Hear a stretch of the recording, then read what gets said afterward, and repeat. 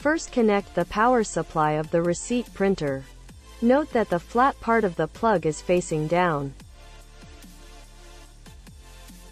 Power on the receipt printer.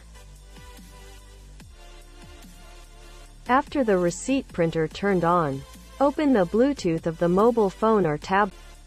Search for printer with patterns. Click to select the receipt and enter 0000. Press OK. Saved means pairing is successful. Now, open orders. After entering orders, click on the upper left corner. Press Settings. Press Receipt Printing.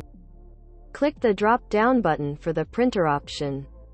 After selecting, the search will start automatically.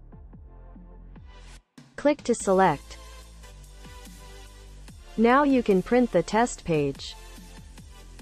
Click Test Print.